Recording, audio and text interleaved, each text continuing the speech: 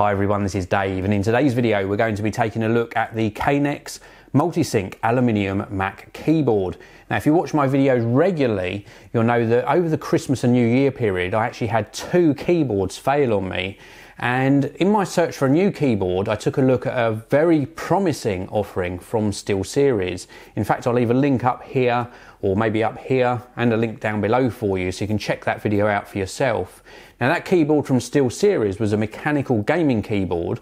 It was really focused towards being used on a Windows PC. It didn't have dedicated Mac keys, although it did offer full Apple Mac support and really gorgeous backlighting. Very, very nice indeed. This multi-sync keyboard from Kanex is actually wireless, and the clue is up here because this is fantastic. This has got 4 Bluetooth buttons here, so you can actually pair this with 4 different devices. That could be maybe a Mac desktop, a Mac laptop, an iPad and an iPhone, and then you can switch between them simply by pressing the Bluetooth keys. Very, very nice indeed.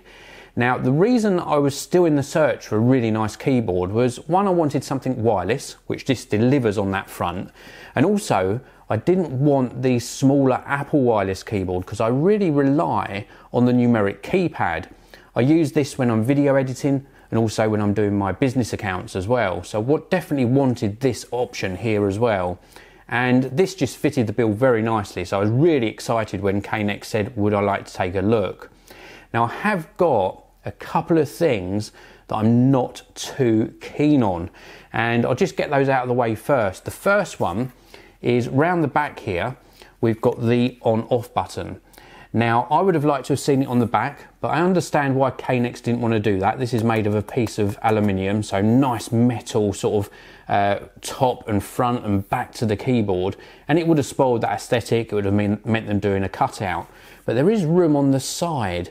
And the reason I mention this is because when I turn my Mac on, I just want to switch the keyboard on. I don't want to have to turn the keyboard over and use that on-off switch on the bottom. So that's just one of the things that maybe they could change in a future version. Now the other thing, and this is just me being very, very picky, I'll try and give you a close-up of this, but the actual letters printed on the keys seem to be slightly shifted over to the left-hand side.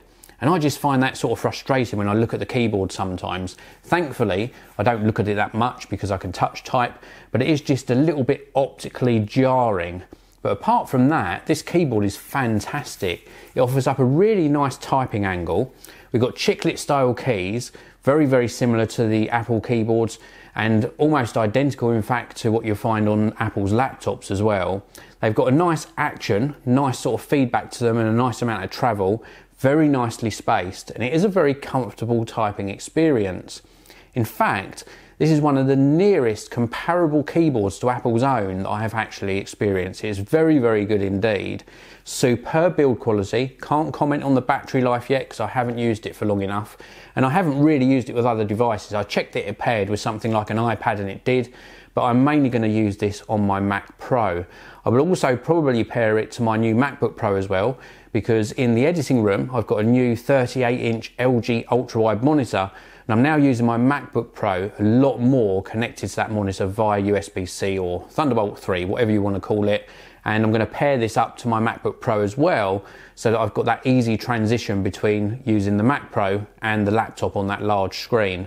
So this is a really nice solution. I can only commend Kanex on building what is a superb keyboard. I just really hope they come out with that version 2 and shift that on-off switch to one of the sides. So that's it for this video. Thank you very much for watching. If you're in the market for a really good Bluetooth keyboard, this is well worth considering. Please do hit like if you enjoyed this video. Don't forget to subscribe, and I'll see you in another one very soon.